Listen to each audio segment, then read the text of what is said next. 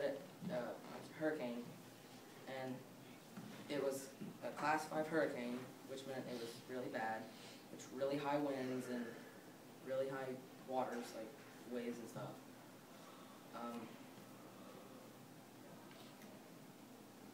As it hit the coast of Alabama and Louisiana, it flooded Louisiana, or New Orleans. Most of New Orleans was underwater. And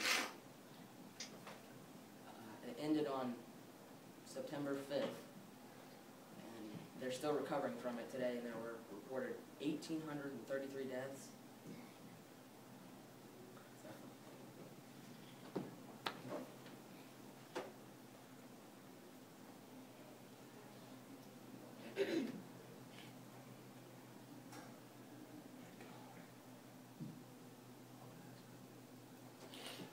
Okay, on January 9th, 2007, Apple announced the first iPhone, which it was basically a phone which allowed you to have music and search the web and take pictures, and it was basically a mobile computer.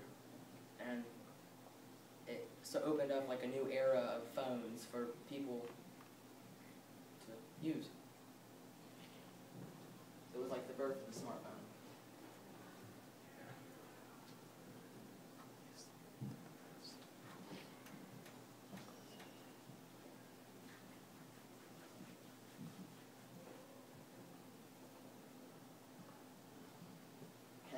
On January 15th, 2009, Flight 1549 had taken off from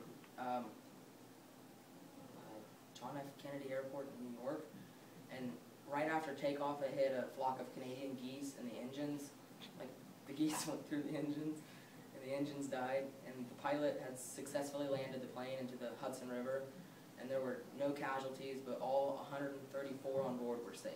They were fine. So the birds hit the engines and it fell out of the sky, basically.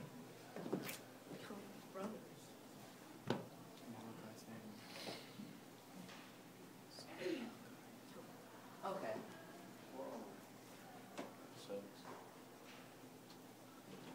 This cruise ship, the Costa Concordia, on January 13th, 2012, right after leaving a port in Italy, it was north of Rome, a couple hundred miles north of Rome.